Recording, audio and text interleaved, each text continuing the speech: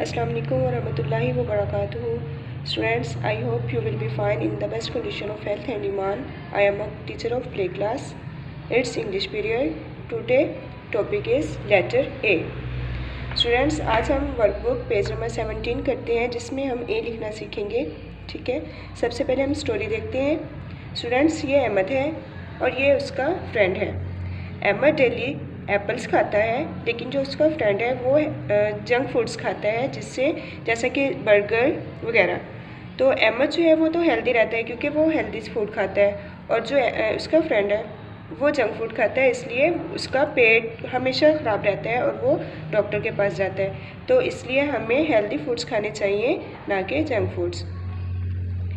यहाँ पे circle the Apple which is different.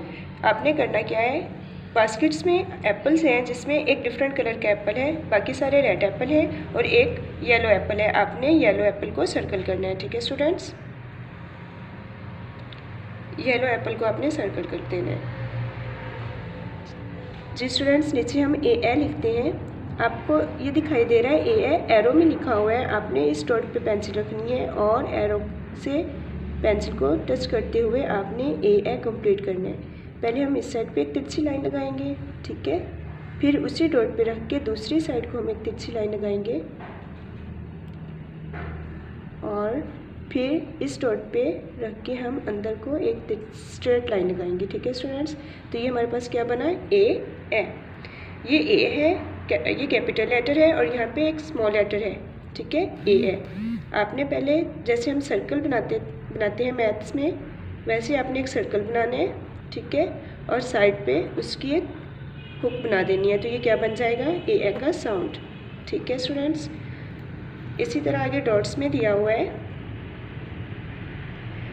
आपने पेंसिल को जो डार्क सा डॉट है उसके ऊपर रख के नीचे एक तिरछी लाइन लगानी है और डॉट्स को डॉट्स के साथ मिलाते जाना है. ठीक है स्टूडेंट्स, और फिर दूसरी तरफ हम जिस तरह पहले लिखा था उसी तरह दूसरी तरफ एक तिरछी लाइन लगाते हैं और फिर इसके अंदर स्ट्रेट लाइन लगाएंगे. तो ये क्या हमारा है, ए. नेक्स्ट पेज नंबर 18 देखिए स्टूडेंट्स. इसमें हम ए लिखना और पढ़ना सीखेंगे. ए एरोप्लेन, अ एलिगेटर. ए एरोप्लेन, अ एलिगेटर. तो students, where does N alligator leave. Alligator कहाँ रहता है, सी में.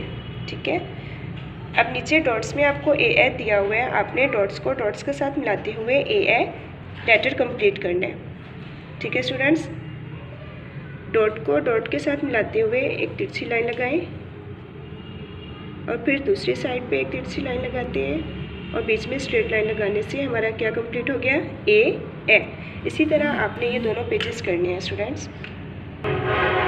Next page number 20.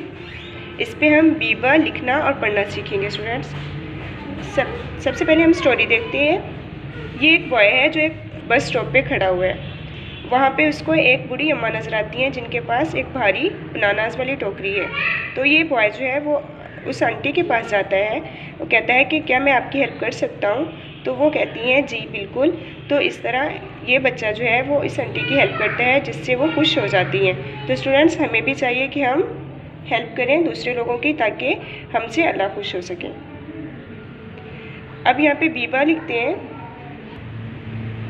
यहाँ पे बीबा एरोस में आपके सामने नज़र आ रहा है. आपने डॉट के ऊपर पेंसिल रखनी है और एक स्ट्रेट लाइन लगानी है. ठीक है, एरोस से पेंसिल को गुजारते हुए एक स्ट्रेट लाइन लगानी है और फिर आपने इस तरफ एक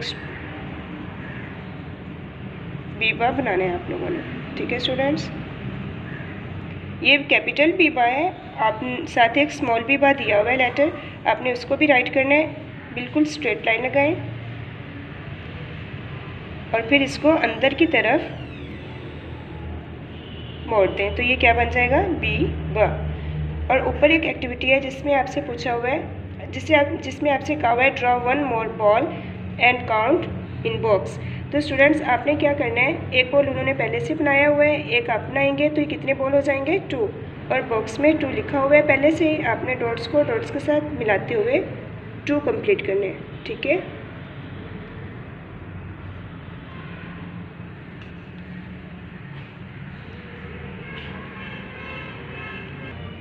नेक्स्ट पेज पे देखें, बी ब बस, ठीक है, बी ब बस।